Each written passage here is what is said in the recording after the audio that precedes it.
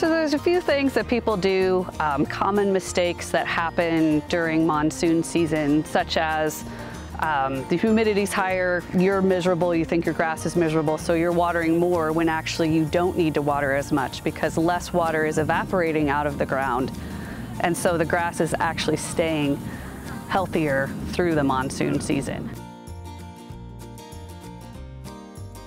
You've got rain pouring down outside and your irrigation is still going. Then you're wasting water. It's not great for your water bill, not great for the environment.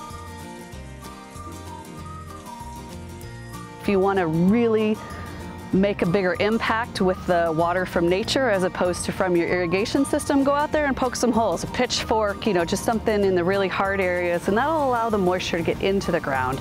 Do your part, be Phoenix Water Smart.